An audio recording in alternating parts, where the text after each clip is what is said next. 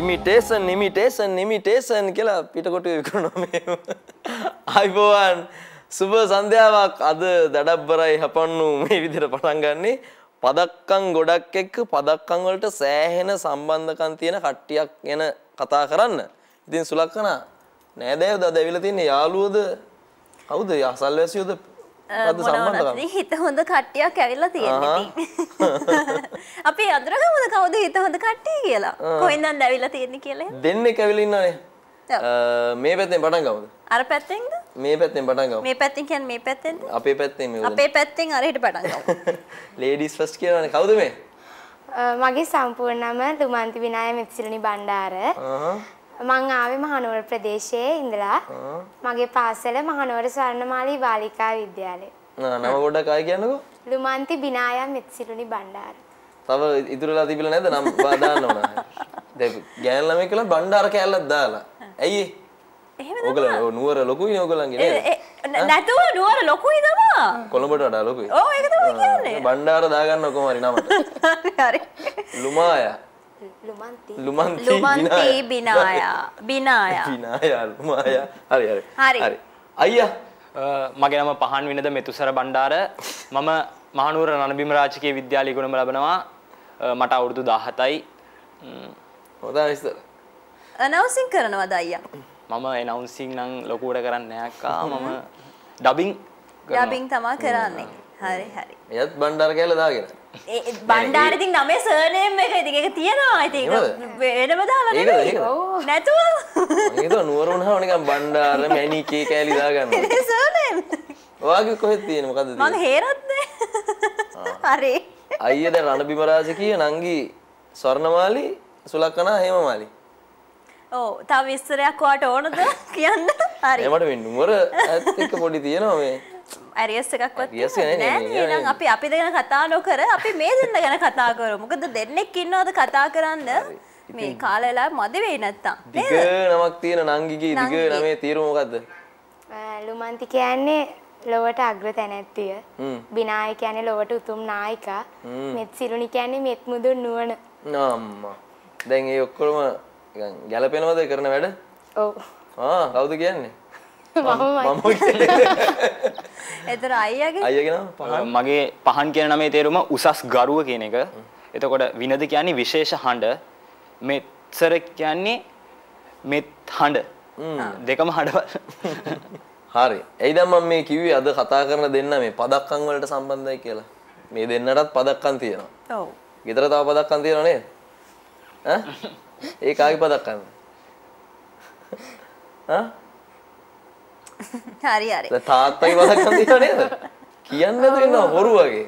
අම්මා තාත්තා ගැන පොඩ්ඩක් විස්තර කියන්නකෝ. අම්මා මොනවද කරන්නේ තාත්තා මොනවද කරන්නේ? තාත්තා නෙමෙයි සමාවෙන්න අප්පච්චි නේ ඔයගොල්ලෝ නුවර අප්පච්චි නේ. අප්පච්චි යුද හමුදාවේ විශ්‍රාමික මේ මේජර් නිලධාරිවරියෙක් වෙනවා. දැන් නම් මේ දවස්වල අප්පච්චි ඉන්නේ කැනඩාවේ විදේශගත වෙලා. අම්මා ගෙදර ඉන්නේ. අම්මා ඉතින් මේ දෙන්නගේ අපි දෙන්නා බලාගෙන ඉන්නවා. තාත්තා අම්මව අනුයුක්ත කරලා තියෙන්නේ. මේ ඉස්කෝලේ 11 වසරේ ඉන්නනේ. ඔව්. මොනවද දැන් O level කරාද තාම? නෑ මම මේ දැන් අපේ කොවිඩ් එක පොඩක් පරක් වෙනවානේ. ඒකින්ද දැන් අපිට මම මේ අවුරුද්දේ මැයිවල තමයි O levels කරන්නේ. ලැස් වෙලා දින්නේ පාඩම් කරන ගමන්ද? කරනවා ඉතින්. එතන අයියා මම O levels කරලා ඉන්නේ රිසල් සාපු බැච් එකේ මම. දැන් මොනවද A levels වලට කරන්න හිතාගෙන ඉන්නේ? මම A levels maths තමයි කරන්නේ. මම දැන් ක්ලාස් යනවා ඉස්කෝලේ යනවා. ඒ අධ්‍යාපන වැඩ ටිකත් කරගෙන බාහිර වැඩත් කරගෙන ඉන්නවා. O level results? ඒ 9ක් තියෙනවා. ඒ 9ක් තියෙනවා. එතන නංගිටත් ඒ 9ක් ගන්න වෙනවා ඉතින් නේද? ඔව් ගන්න වෙනවා. නංගි එක වසරේ ඉඳන්ම මහනුවර ස්වර්ණමාලි බාලිකා විද්‍යාලය. මම එක වසරේ ඉඳලාම මහනුවර ස්වර්ණමාලි බාලිකා විද්‍යාලය. අයියේ මං පළවෙනියට එක වසරට යන්නේ ශ්‍රී මහනුවර ශ්‍රී චන්ද්‍රානන්ද බෞද්ධ විද්‍යාලයට. මම එක වසරේදී මාස 9ක් ඉස්කෝලේ යන්න නැතුව ඉන්නවා. මොකද අපේ අම්මගේ ලොකු බලාපොරොත්තුවක් තියෙනවා මාව මේ නුවර ප්‍රධාන පෙළේ පාසලකට ඇතුළත් කරන්න. ඉතින් මම මාස 9ක් ඉස්කෝලේ යන්න නැතුව ගෙදර ඉඳලා 9 වෙනි මාසේ තමයි ඉස්කෝලේට යන්නේ. ඊට පස්සේ ඉස්කෝලේ මට හරි මතකයි මම පළවෙනි වාරේදී අර වාර විභාගේ තියලා ළමයි ස්ටේට් රිපෝට් ගන්නවානේ. මට ස්ටේට් රිපෝට් එකක් තියෙන්නේ නැහැ. මම අහනවා ගුරුතුමීගෙන් ඇයි මට ස්ටේට් රිපෝට් එකක් නැත්තේ කියලා. ගුරුතුමී කියනවා පුතේ වල ලකුණු දෙකක් මදි කියලා. ස්ටේට් රිපෝට් එකක් ගන්න. ඊට පස්සේ දෙක වසරේදී මම පළවෙනි වාරේ පන්ති 4 වෙනියා. ඊට පස්සේ පළවෙනියා දිගටම 1 2 වෙවි මම පහ වසරේ යනකම් ශ්‍රී චන්ද්‍රානන්ද බෞද්ධ විද්‍යාලයේ ඉගෙනුම ලබනවා. ඊට පස්සේ මම ශිෂ්‍යත්වයට යන්නේ ශ්‍රී චන්ද්‍රානන්ද බෞද්ධ විද්‍යාලයෙන්. මම හරි ආදරේ ඉස්කෝලේට. මොකද මාව අද මේ කතා කරන්න පුළුවන් තත්ත්වයට මාව හැදුවේ ශ්‍රී චන්ද්‍රානන්ද බෞද්ධ විද්‍යාලයෙන්. මම ශිෂ්‍යත්වයට ඉලා ලකුණු 176ක් ලබා ගන්නවා. ඒකල්ලා මම ශිෂ්‍යත්ව ලකුණු වලින් ඇතුල් වෙන්නේ මහනුවර ශාන්ත සිල්වෙස්තර විද්‍යාලයට. මම මහනුවර ශාන්ත සිල්වෙස්තර විද්‍යාලයේ ඉන්න කාලේදී මහනුවර රණබිම් රාජකීය විද්‍යාලයේ මගේ දැන් ඉස්කෝලේ මගේ අම්මගේ විභාගෙ මම ලියනවා. විභාගෙ ලියලා මම මහනුවර රණබිම් රාජකීය විද්‍යාලයේ විභාගෙනුත් ඉහළින්ම ලකුණු ලබාගෙන මම මහනුවර රණබිම් රාජකීය විද්‍යාලයට ඇතුල් වෙනවා. ඉතින් එදා ඉඳලා මම මහනුවර රණබිම් රාජකීය විද්‍යාලයේ ශිෂ්‍යෙක් විදිහට වැඩ කටයුතු කරගෙන යනවා. ශිෂ්‍යත්වයෙන් ලකුණු 176යි. 76ක් ලබාගෙන ලබාගෙන කොළඹ පාසලකටත් එන්න අවස්ථාව තිබ්බා ඕනේ නා. නමුත් ආයිති මට යන්න නුවර ලොකුයිනේ නුවර දාලා එන්නේ නැහැ ඉතින් කොහොමද? ඔව් ඒ වගේ තමයි. මම හිතන්නේ මේ පහන් නිවේදන හැකියාව එමෙද වැඩි දියුණු කරගත්තොත් හොඳයි කියලා හිතනවා නේද? මේ පැත්තෙන් දිගු ගමනක් තියෙනවා වගේ පේනවා. ඔව් අක්කේ මටත් ඒක ගැන ගොඩක් ගුරුවරුත් කියලා තියෙනවා. මම මේ ඒ පැත්ත ගැනත් උනන්දුවක් දක්වනවා. මම ඒක දියුණු කරගන්න බලාපොරොත්තු වෙනවා. අයියා කොහොම දිගට කතා කරගෙන යන එක නංගිට කොහොමද ගෙදර හොඳයිද ඒක වාතයිද? ඉස්සර අපේ අම්මා කියනවා මං හරි නිහඬ චරිතයක් කියලා.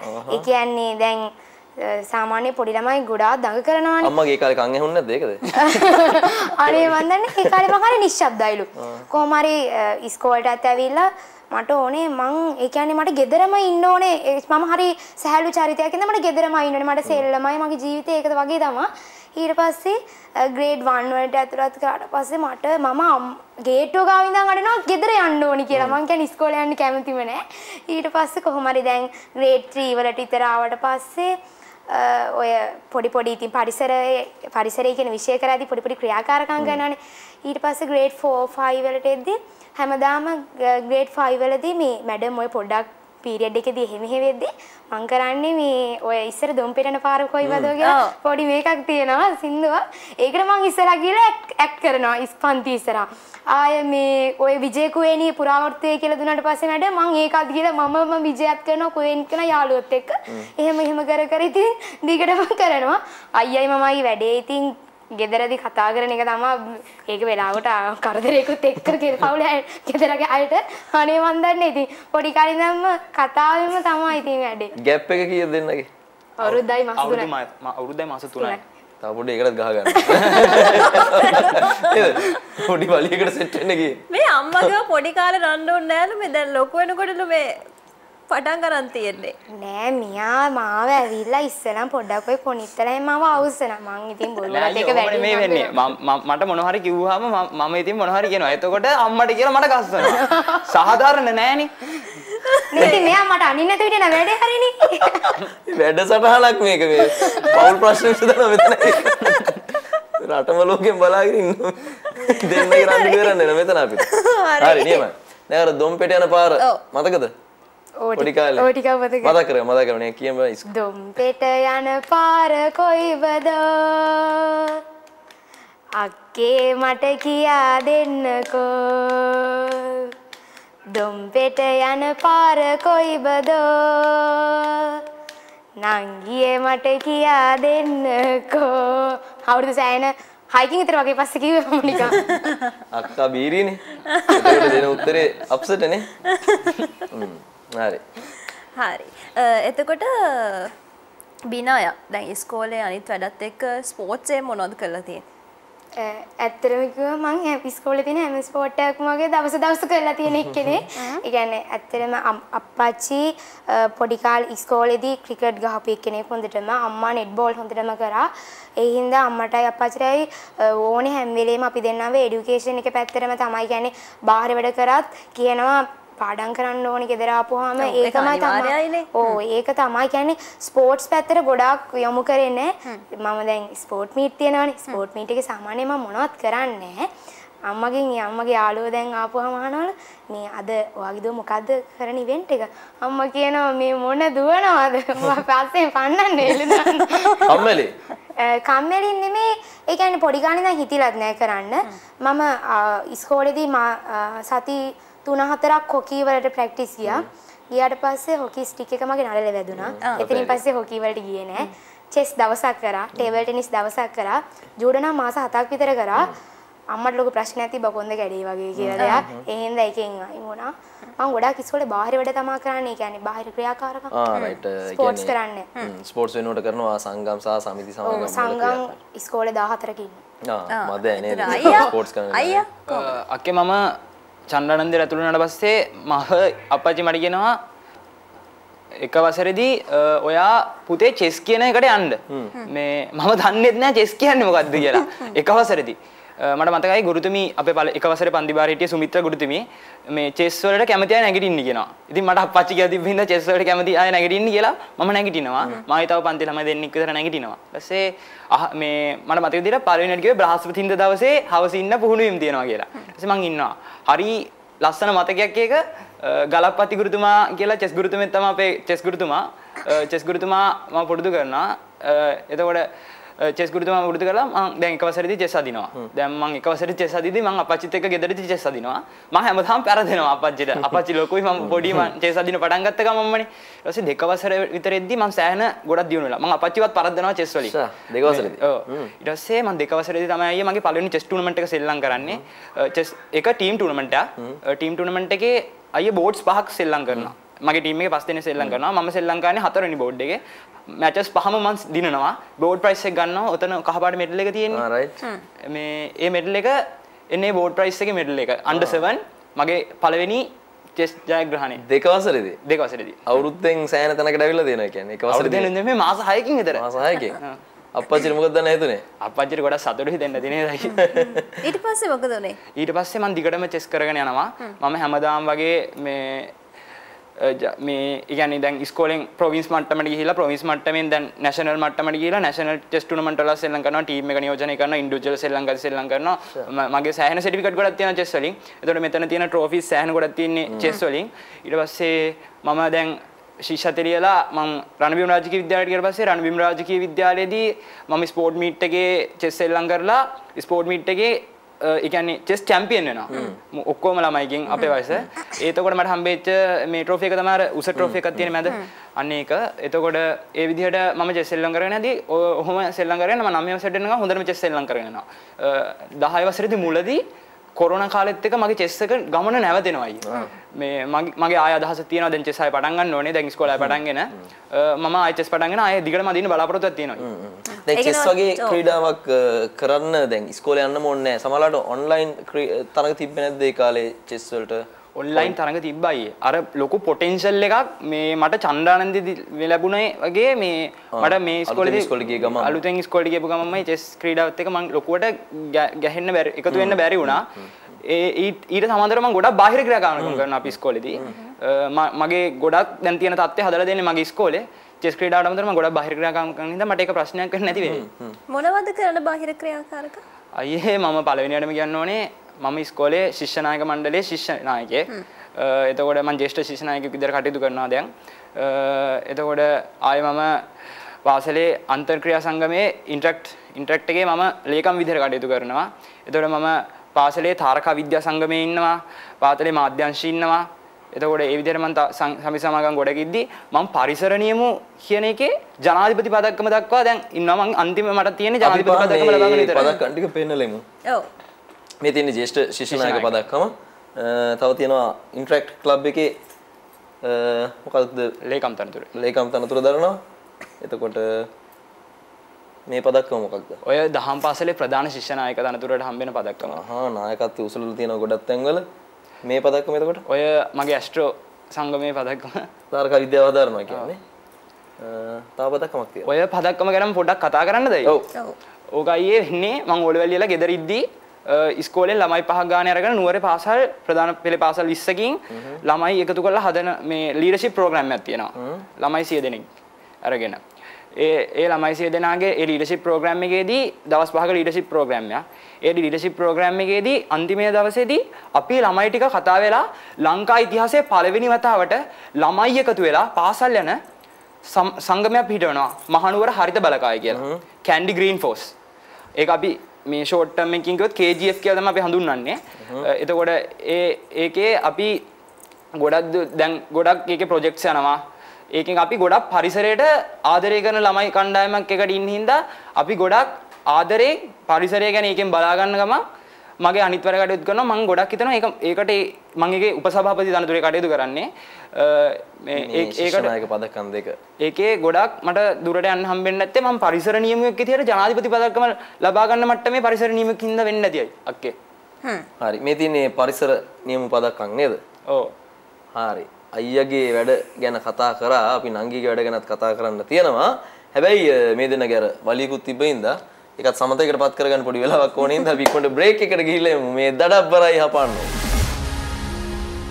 අපි නැවතත් එකතු වෙලා ඉන්නේ දඩබ්බරයි හපන්නු ප්‍රෝග්‍රෑම් එකත් එක්ක. ඉතින් අපි කතා කරන්නේ අයියයි නංගි එක්ක මේ වෙනකොට අපි කතා කරේ පරිසර නියම ක්‍රියාකාරකම් ගැන. ඒ දේවල් කොහොමද කරේ මොනවද මේ කරපු ප්‍රොජෙක්ට්ස් කියලා.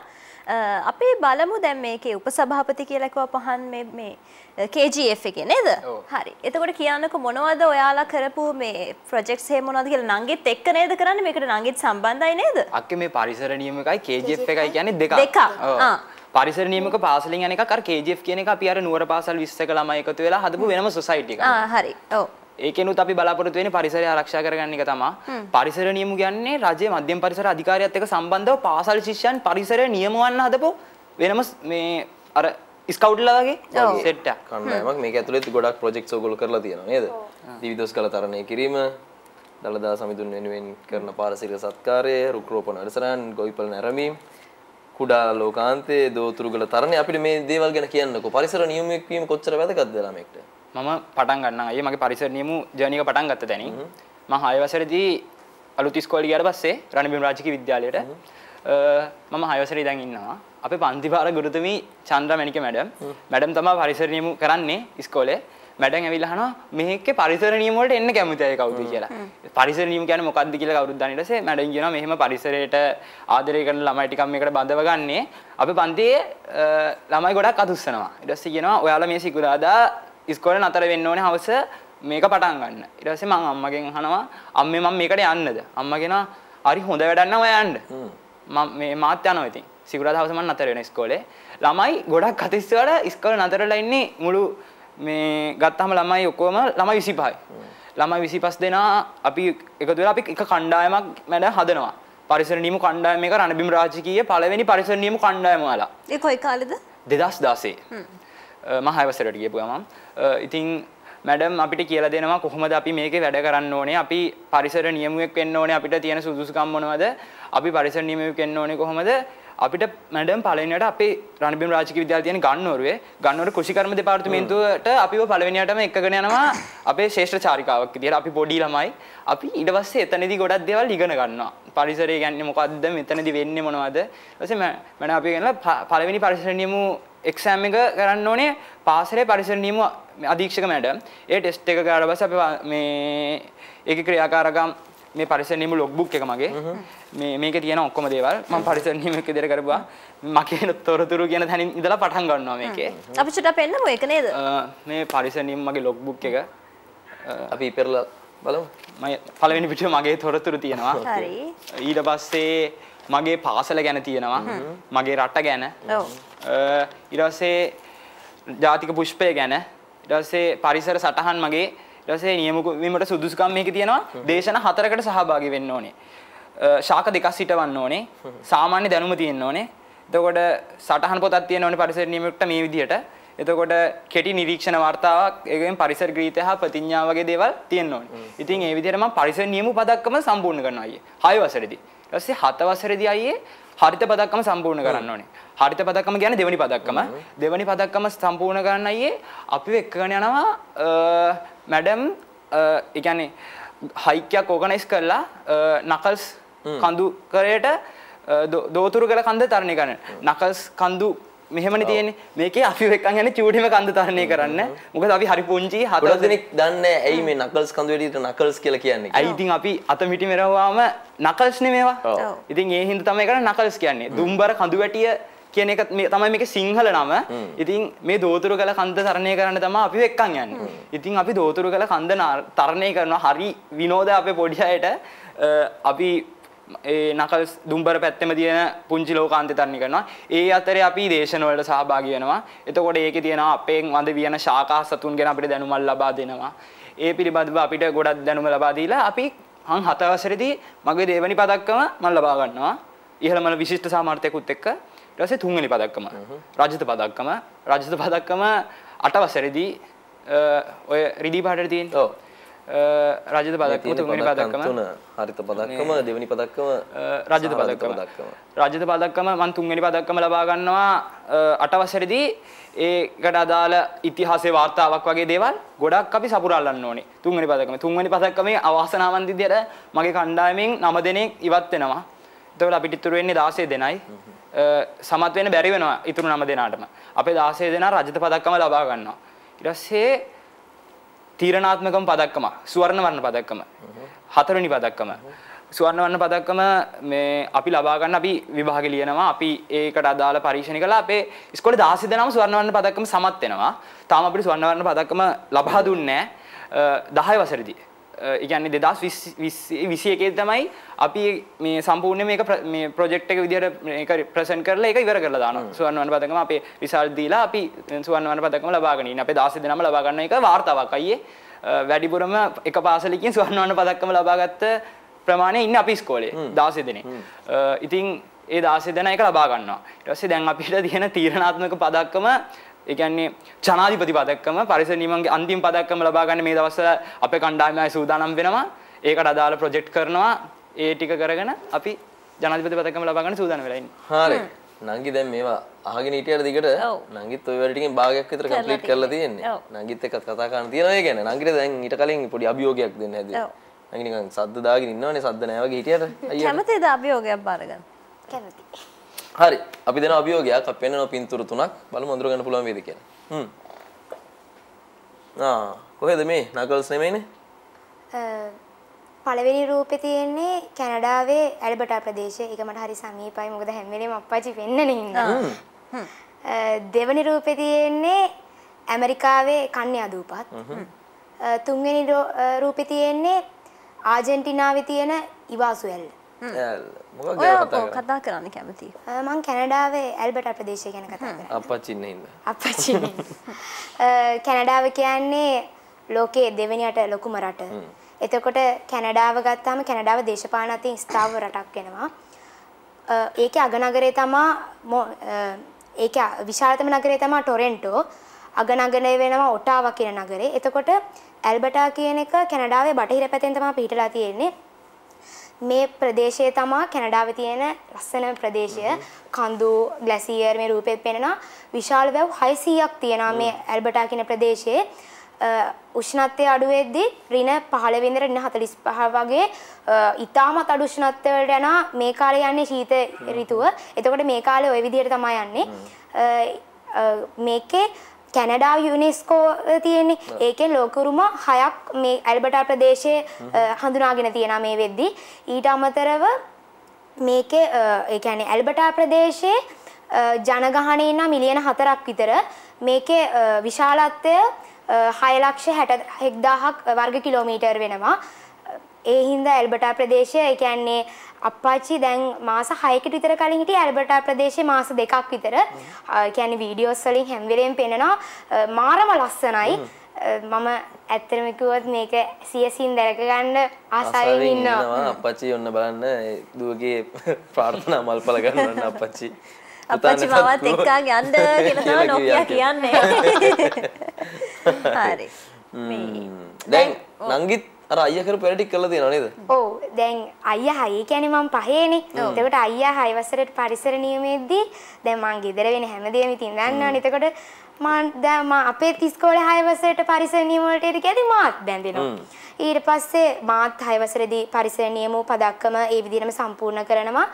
මේ මගේ ලොග් බුක් එක ඒ වගේම මේකෙත් මේ විදිහටම ඉස්ලාම මගේ පෞද්ගලික තොරතුරු ඊළඟට පරිසර ගීතේ තියෙනවා ඊළඟට මේකේ පරිසර ප්‍රතිඥාව තියෙනවා ඒ විදිහට දැක්ම ආදර්ශ පාඨය ඒ වගේම මේ වගේ අපි වෙනත් කරුණු කියලා හැම වෙලේම පත්තර වලින් බලන්න මේ ඒ කියන්නේ ලෝකයේ අපූර්වම ගස් ඒ වගේ අපි දැන් හැම වෙලේම මේ පත්තර වලින් හම්බෙන හැම එකම තොරතුරු ටික එකතු කරනවා. එකතු කරලා මේ පොතේ පිළිවෙලට අරනවා. දැන් අලවන්නත් දැන් එක පැත්තක ගත්තා මේ පැත්තෙත් තියෙනවා. වටින දේවල් තියෙනවා. ඔව් එහෙම හින්දා මේ විදිහට අලවලා ඉතින් තියාගෙන ඉන්නා. දැන් මම මමත් 6 වසරේ වෙද්දී මේ ඒ වගේ අපිට කියන්නේ දැන් මේ හරිත බැජ් එකට ගන්න ඕනේ පොත් හදන්න තියෙනවා. එතකොට මේ හදපු එක පොතක් මේ අපෙන් වෙන් වී යාමට සැරසෙන සතුන්යි කියන්නේ අපේ වඳ වීගෙන යාමට සැරසෙන සත්තු ගැන එහෙම එකතු කරනවා. ඊට පස්සේ මේ ඒවා ගැන සම්පූර්ණ රතු දත්ත පොතෙන් අපි තොරතුරු ගන්නවා.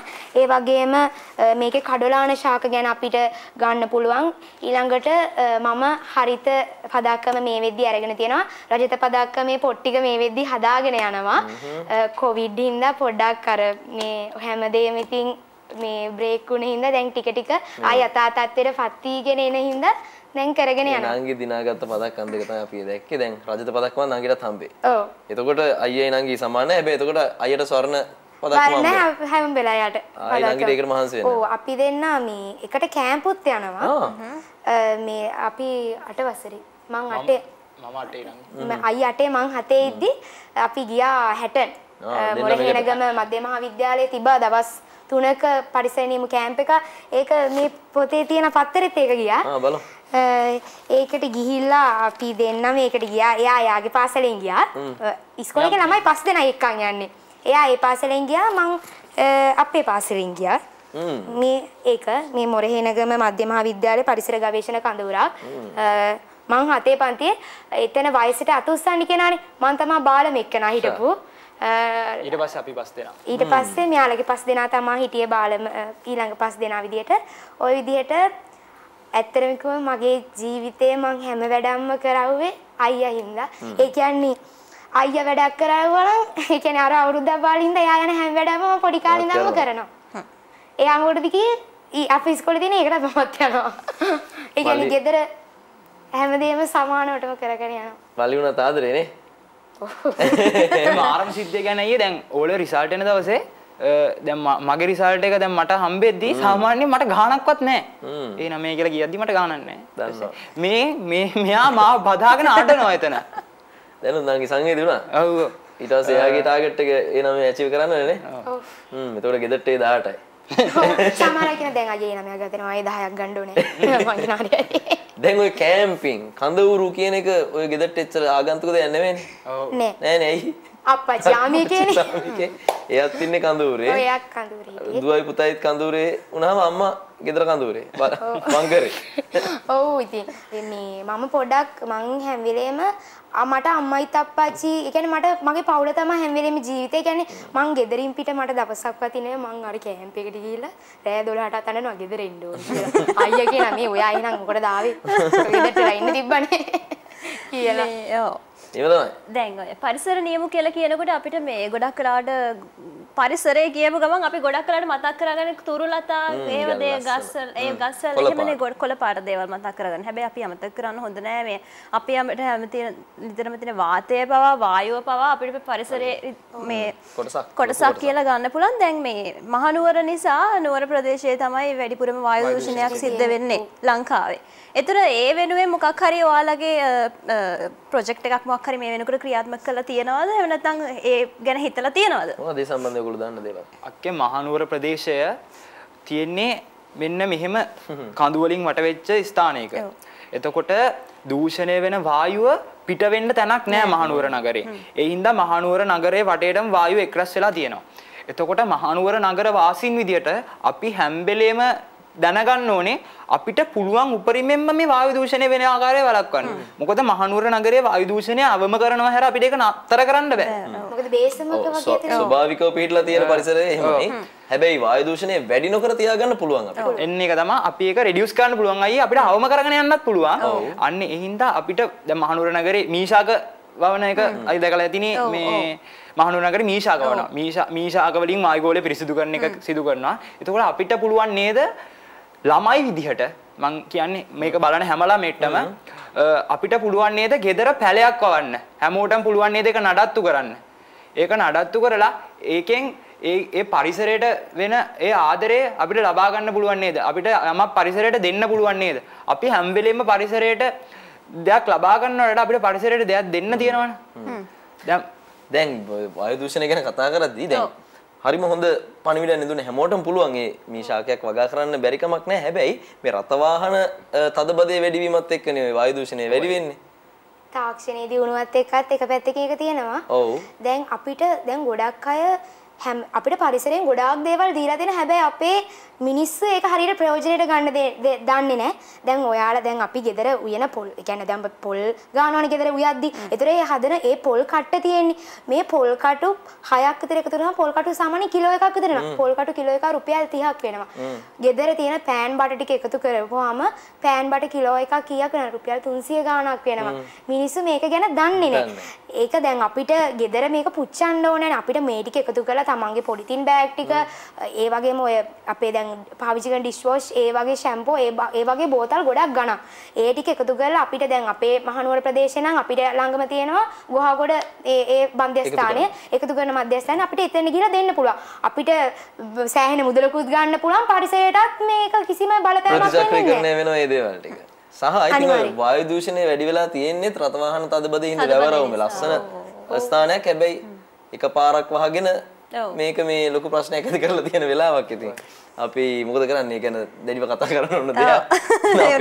මේ වෙලාව නෙමෙයි කතා කරන්න. හරි. දැන් අයියගේ චතුර කතිකත්වය පාවිච්චි කරලා තියෙනවනේ ටෝස් මාස්ටර් කෙනෙක් විදියට. අපි පොඩි ස්පීච් එකක් ටෝස් මාස්ටර් ස්පීච්. හරි.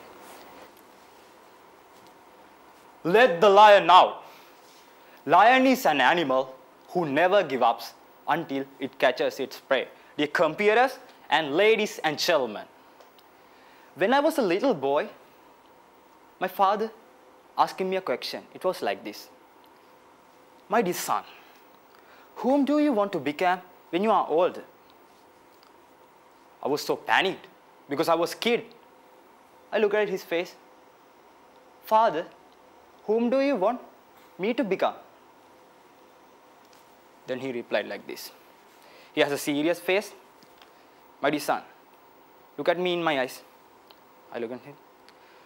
Dear son, I want you to become a good person who loves the country, who cares for the country, and who will be unforgettable in this country. I said, okay, father. From that day, he gave me a goal to chase on. He gave me a dream to chase.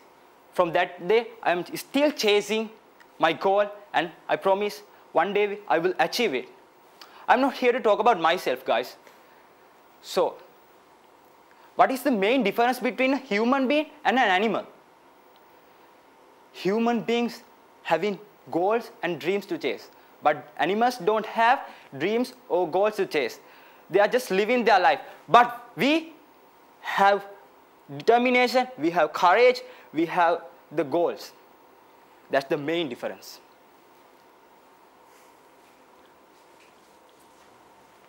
Guys, what is this? A flower, right? Compare this flower to your life.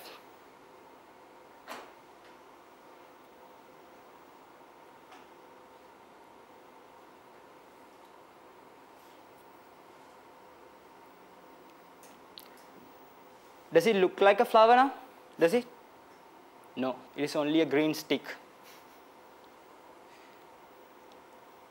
Our dreams are like petals, which add beauty to this flower. Our dreams are adding beauty to our life. We have to always focus on dreams, which is making our life beautiful. So guys, Thomas Alva Edison, the greatest inventor of all time, who invented the light bulb, failed 999 times. But did he give up? No, he didn't.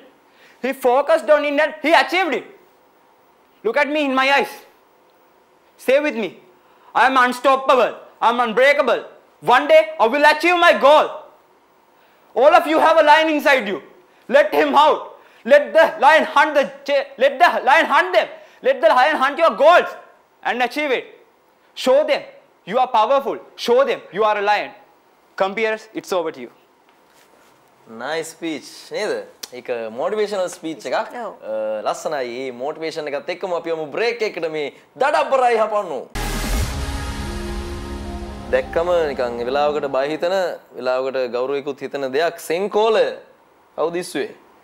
සෙන්කෝල කාගේද මේ නංගිගේ නේද? ඔව්. මේ මොකද්ද? මං ඉස්කෝලේ ශිෂ්‍ය පාර්ලිමේන්තුවේ නියෝජ්‍ය සභානායක. සභානායකතුමා. තුමිය. මේ මොකද්ද මේ එතකොට? ඔය ඉස්කෝලේ ෆොටෝග්‍රැෆික් ක්ලබ් එකේ බැච් එක. දෙන්නම පදක්කම් පලන්දලා තියෙන සෑහෙන. මේ ෆොටෝග්‍රැෆි නේ? ඔව්. මේ ඔය දහම් පාසලේ මම සීනියර් ප්‍රිෆෙක්ට් කෙනෙක්. මේක මං ඉස්කෝලේ ඉන්ටරැක්ට් ක්ලබ් එකේ ඇසිස්ටන්ට් සෙක්‍රටරි. මේ ජූනියර් මං ඉස්කෝලේ ප්‍රිෆෙක්ට් කෙනෙක් අනුශීලී ශිෂ්‍ය නායිකාව. මේ දහම් පාසලේද? නෑ මං ඉස්කෝලේ බෞද්ධ සංගමේ ඉන්නවා. අනේ හරිමනේ සිල්වත් ගුණවත් යහපත් විදිහට පෙන්වන්න උත්සාහ කරනවා අපිට නේද? මං ඉස්කෝලේ කතිගහ විවාහ සංගමේ ඉන්නවා. මම ඉස්කෝලේ ඩිබේට් සීනියර් ඩිබේට් ටීම් එකේ මම ෆෝත් කතා කරනවා. නෑ මං ඒ වගේම කතික තරඟ වලට යනවා. අද කතා කරන්නේ නැද්ද අපිත් එක්ක? පුළුවන් පොඩ්ඩක්. හරි. දැන් එතකොට අයියා මුකුත් ස්පෝර්ට්ස් කරන්නේත් නැද්ද? මම චෙස් තමයි කරේ. චෙස් වලට අමතරව මුකුත් කරේ නැද්ද? මම රණබිම් රාජික විද්‍යාලයේදී රයිෆල් ෂූටින් කරනවා. නියමයි. එතකොට මම කතික කරනවා. මම ඊට අමතරව ඒ ක්‍රීඩා කරන්නේ ඒවා තමයි. රයිෆල් ෂූටින් ගැන අපි මීට කලින් ප්‍රෝග්‍රෑම් එක ඇතුලේ කතා කළා නෑ. කොහොමද ඒකට යොමු වෙන්නේ? රයිෆල් ෂූටින් එකක්ගේ දැන් රයිෆල් ෂූටින් එක අපි ඉස්කෝලේ අලුත් ක්‍රීඩාවක්. මොකද ලංකාවේම පාසල් කීපයක විතරයි රයිෆල් ෂූටින් තියෙන්නේ. රයිෆල් ෂූටින් එක පටන් ගන්නේ මම 9 වසරේදී. රයිෆල් ෂූටින් එකට මම ජොයින් වෙනවා. ජොයින් වුණාට පස්සේ අපේ අපච්චි ආමික ඉන්න එකත් මට කරෙච්චක් වෙනවා ඒකට. ඉතින් මම ඒකට ජොයින් වුණාට පස්සේ මම රයිෆල් ෂූටින් සිදු කරගෙන ඉද්දි ඒ කාල සීමාව තුල කොරෝනා එනවා. කොරෝනාත් එක්ක රයිෆල් ෂූටින් කියන්නේ ෆිසිකලි කරන ක්‍රීඩාවන්නේ. ඒක ප්‍රැක්ටිස් ගොඩක් ඇතලා දැන් ආයි සාමාන්‍ය විදියට ඉස්කෝලේ පටන් ගෙන තියෙන හින්දා ඒකත් එක්ක සම්බන්ධ වෙලා තියෙනවා. රයිට්. ගොඩක් දේවල් මේ දෙන්නගේ ජයග්‍රහණ ගොඩක් තියෙන හින්දා අපි මුලින් අයියාගේ ජයග්‍රහණ ගැන කතා කරමු. මේ මොකද්ද මේ පදක්කම? ඔය පහවසර ශිෂ්‍යත්ව විභාගයට හම්බෙච්ච පදක්කම්. මේ ඔකත් ඔය මධ්‍යම පළාතෙන් දෙන පදක්කම. පහවසර ශිෂ්‍යත්ව විභාගෙම. ඔව්. මේක චෙස් වල. ඔය චෙස් ක්‍රීඩාවෙන් ලබාගත් පදක්කමක්. ඕකත් චෙස් ක්‍රීඩාවෙන් ලබාගත් පදක්කම්. රයිට්. අපි කලිනුත් පෙන්නව තව පදක්කමක්. මේ අයියා ලබාගත් පදක්කම්. අපි අයියාගේ සහතික ටිකක් බලමු ඉක්මනට. මතකද මේ මොනවටද හම්බුනේ කියලා? ඕක ටෝස් මාස්ටර් එක කම්ප්ලීට් කාට පස්සේ හම්බෙන සර්ටිෆිකට් එක. ඔය ටෝස් මාස්ටර් මම ඉස්කෝලේ මම 8 වසරේ ඉද්දි මම තමයි ඉස්කෝලේ පොඩිම ළමයා. මම ටෝස් මාස්ටර් එකේ සිලෙක්ට් වෙලා ෆයිනල් ගියාට පස්සේ හම්බෙච්ච එක. ඕක මම හම්බෙන්නේ මම ජියෝග්‍රැෆි වලින් ඔලිම්පියාඩ් වලින් මෙරිට් එකක් ගත්ත පස්සේ මට හම්බෙන එක. එතකොට ඕක මගේ පරිසර නියම සර්ටිෆිකට් එකක්. ඕක මම සහභාගී වෙන පළවෙනි කැම්ප් එකේ සර්ටිෆිකට් එක. අර හැටන් කැම්ප් එක. අනේ. ඕකත් පරිසර නියම මගේ ඔන්න ඕක චන්ඩානන්ද ඉස්කෝලේදී දැනුම් විනිමය තරඟාවලියේ මහනුවර වාරිපුර ශ්‍රී සුමංගල විද්‍යාලයේ පරාජය කරපු කණ්ඩායමේ හිටපු හින්දා හම්බෙච්ච සර්ටිෆිකට් එක. ඕක මට මේ ඉංග්‍රීසි ඩේ කම්පිටිෂන් වලින් ජූනියර් ක්වාය එකේ දිනපොයකට හම්බෙච්ච සර්ටිෆිකට් එක. ඒතර ඕක චෙස් සර්ටිෆිකට් එක. ඔය චෙස් සර්ටිෆිකට්.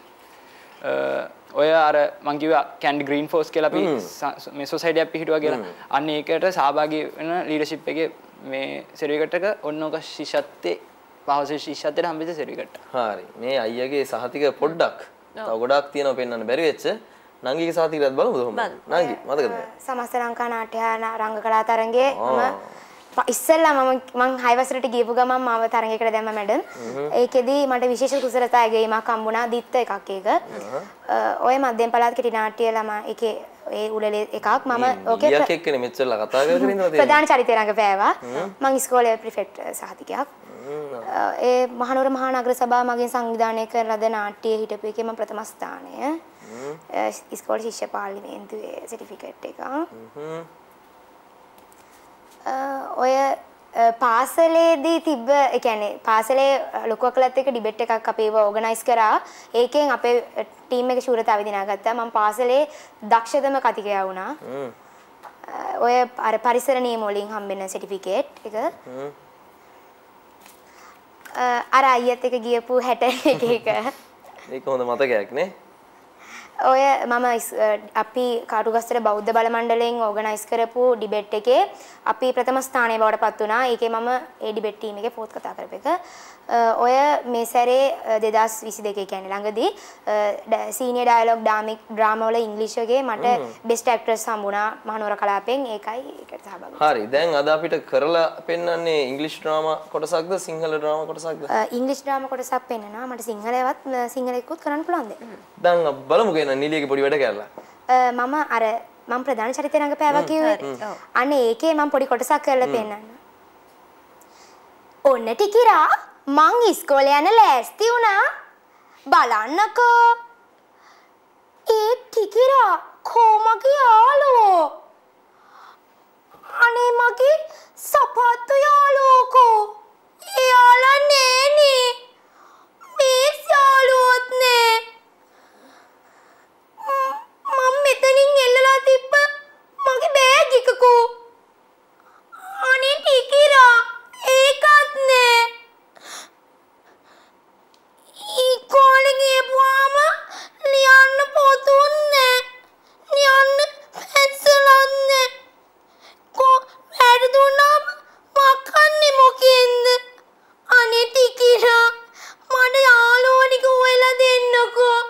මං ආය ළඟ වැඩ කරන්නේ නෑ. මං හොඳ ළමෙක් වෙනවා. මට ඒ ටික හොයලා දෙන්නකෝ. ඔහොමයි නේද ගෙදරදිත් බොරුව දාන්නේ. ඕකමනේ. ඕකම තමයි ගෙදර. රංගපාල කියලා දෙයක් කරලා නැහැ. ඕක තමයි. ඕක තමයි. ඕක අහු වෙනවා හැමෝම ඉතින්. හරි. නංගි අහිංසකයි කියලා හිතන්නේ. ඔව්. දැන් දක්ෂතා බලපු නිසා ඔව් අත්‍තරම ගොඩක් දක්ෂයි. ඒත් එක්ක මේවට හම්බෙලා තියෙන ඇගයුම් අපි බැලුවා. ඒත් එක්කම දක්ෂතාවත් බැලුවා. ඉතින් ඒ නිසා මට හිතෙනවා ප්‍රශ්න ටිකක් ඇහුවොත් හොඳයි කියලා. කාගෙන්ද ප්‍රශ්න අහන්නේ අපි නංගිව ඉස්සල්ලා නංගි ඔව් ප්‍රශ්න අහපු නිසා අයියාගෙන් අහමු නේද? අයියාගෙන් අහමු. ඔව්. අයියා ටිකක් කියවනවා එහෙමත් ඇති නේද? ඔව්. කතිකෙක් විදිහට වැඩ කරනවා කියන්නේ ගන්න මේ බෝල් එක. අපිට පන්දු තුනක් තෝරලා එවන්න. අපි බලමු මොන අංශයෙන් එයිද කියලා. එක එක දාන්න. එක එවන්න. එකක් දාන්න ඕනේ. එකක් නෑ පාස් කරන්න. එකක්. right. අපිට දෙන්න අංක 3. පරිසර හානි පිළිබඳව දැනුම් දීමට ඇති කෙටි දුරකථන අංකය කුමක්ද? 1977. 1977. පරිසර නියමුනේ ඕගොල්ලොත් නේ. අංක 5. පියාසර කළ හැකි එයාකාරත්වයක් මෑතකදී සාර්ථකව අත්හදා බැලූ රට කුමක්ද? ස්ලෝවේකියාව මේ ළඟදී අත්හදා බලන්නේ 2023 අගවෙද්දී අපිට ওই කාර් එක රිලීස් වෙනවා. හරි ඕකේ මිල ගණන් නම් ගොඩක් ඉහළ වෙයි. විශේෂයෙන්ම ලංකාව වගේ රටක නේද? ලංකාව වගේ රටක නම් ඕක දැම්ම ලබා ගන්න බැරි වෙයි කියලා තමයි මගේ නම් මතයක් ඒ. ගොඩක් බෑ කොහොමද ටෙලිෆෝන් වයර් ලයිට් වයර් මේම කියලා තියෙනවා. බැනර් සීට් දෙකයි තියෙන්නේ. ආ. සීට්ස් දෙකයි.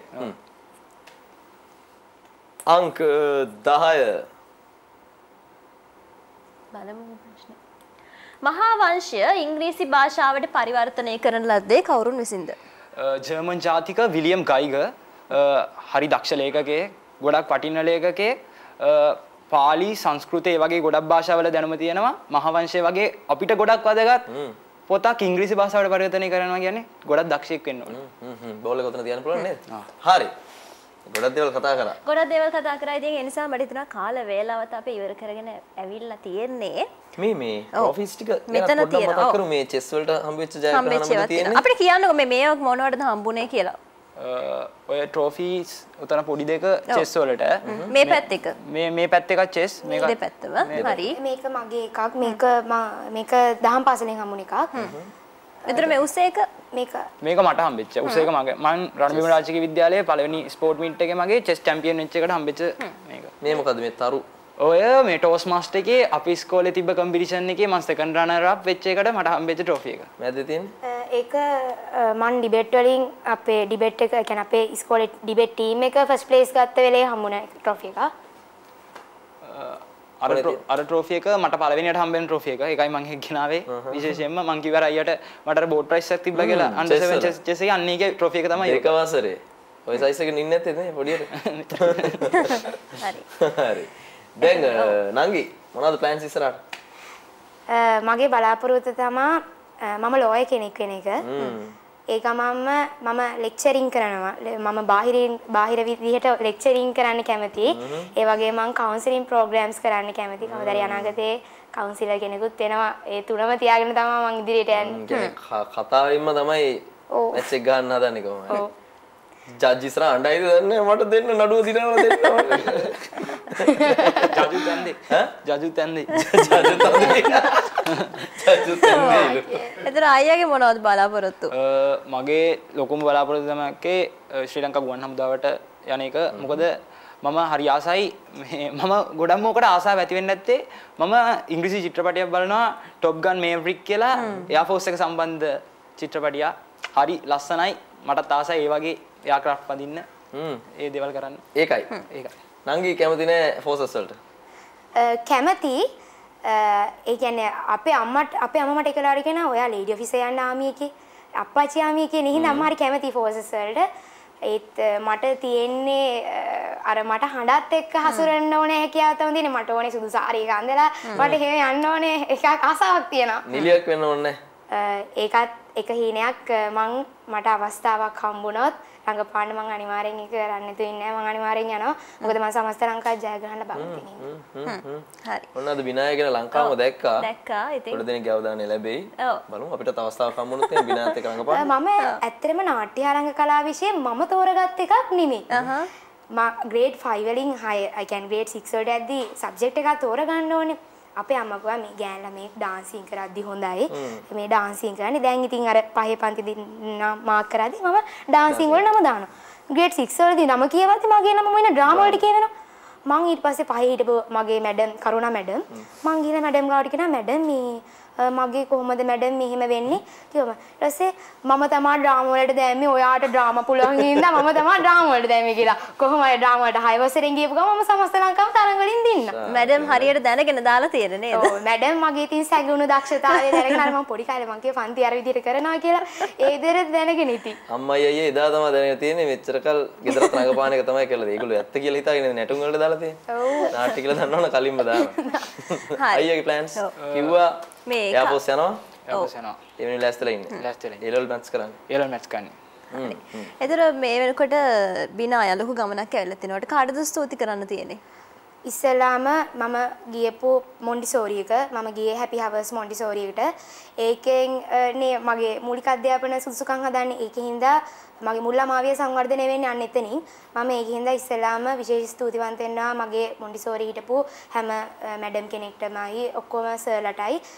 ඊට පස්සේ මම එකේ පන්තියට ඇතුළත් වෙන මගේ පාසල මගේ නැත්තම් අම්මා මේ දෙවෙනි අම්මා ඇත්තරම කිව්වොත් මහනුවර ස්වර්ණමාලි බාලිකා විද්‍යාලය ස්වර්ණමාලි බාලිකා විද්‍යාලයේ විදුහල්පතිතුමිය ඇතුළු නියෝජ්‍ය විදුහල්පතිතුමියන්ලා සහකාර විදුහල්පතිතුමියන්ලා ඒ වගේම සියලුම ගුරු මහත්මීන්ලා නැත්තම් අපි මගේ ආදරණීය මැඩම්ලා සර්ලා මම එක වසරේ ඉඳලා මේ තත්ත්වයට ගෙනාවේ මගේ හැමදේම මගේ ඉස්කෝලේ වගේ තමයි මම ඕන දෙයක්කට ඉස්කෝලේට තමයි ටක් ගාලා කරන්නේ ඒ වගේම දහම් පාසල මාව ස්ටේජ් එකට ඉස්සෙල්ලාම නැංගියේ මගේ දහම් පාසල බාලනගර ප්‍රදේශයේ ශ්‍රී ගුණරත්න සුමනතිස්ස දහම් පාසල තමයි මගේ දහම් පාසල හැම දෙයකම අඩිතාලම මගේ දහම් පාසල කතික තරඟයකට ගියත් දහම් පාසලෙන් තමයි හැමදේම දහම් පාසලෙන් ඉඳලා ගෞරව කරන්න ඕනේ ඒ වගේ මගේ අම්මයි තාත්තයි වගේ මගේ පවුලේ නෑදෑයෝ ටික ඒ වගේම අයියා අම්මා අප්පච්චි හැම වෙලේ පිටිපස්සෙන් ඉන්න තමයි මේ තාක් දුර ගමනක් ගිහිලා තියෙන්නේ. පහන් ඊට අමතරව කවුරු ඉන්නවද?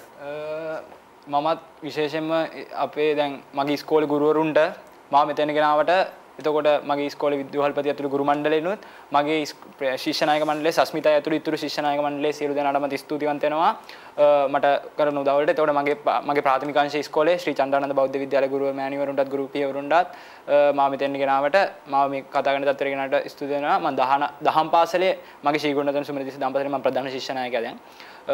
මගේ දහම් පාසලේ ආචාර්ය මණ්ඩලය හැම වෙලේම මගේ පස්සෙන් ඉන්නවා මාව දිරිමත් කරනවා පුතේ වාට පුළුවන් මේක කරන්න ඔයා මේක කරනවා වාට බැරි නම් කාටද පුළුවන් කියලා ඒ විදිහට මාව දිරිමත් කරලා අද මම මේ කතා කරන තත්ත්වයට ගේන්නේ මගේ ශ්‍රී ගුණරත්න සුමනතිස්ස දහම් පාසලේ සෙනරත් ගුරු පියාණන් විශේෂයෙන් මතක් කරන්න ඕනේ මාව කතිකෙක් කරේ සර් මාව කතා ගන්න පුරුදු කරේ සර්. එතකොට මම ටෝස් මාස්ටර්ස් වලට යන්නේ දහම් පාසලෙන් ලැබෙච්ච පොටෙන්ෂල් එකත් එක්ක මම ටෝස් මාස්ටර් වලට ගන්න චාමිනී මැඩම් පරණගම මැඩම් ඇතුළු මැඩම්ලාවත් සිහිපත් කරන ගමන් මාව ටෝස් මාස්ටර් කෙනෙක් විදිහට පුරුදු කරපු අපි ඉස්කෝලේ ආදිශ්‍ය ටෝස් මාස්ටර් යසීර අයියවත් මේ වෙලාව විශේෂයෙන් මම මතක් කරලා ස්තුති වන්ද වෙන්න ඕනේ මාව මේ විදිහට පුරුදු කරාට මට ස්තුති කරද්දි මෙතනදී නම් අමතක වෙච්ච හැමෝටමත් ස්තුති මගේ අතින් මොකක් හරි අඩුපාඩුවක් වුණා නම් සමා වෙන්න ස්තුතියි.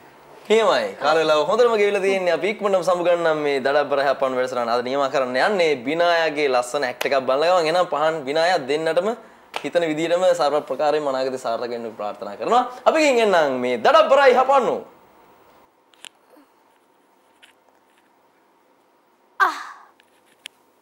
It's nearly 2 o'clock. I should watch that music program before those children come home.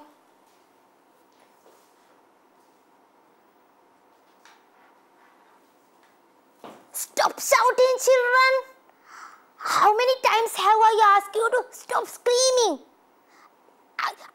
hear you clearly. I'm not deaf. These children nowadays, when we were their age, we used to listen to our adults at once. But now,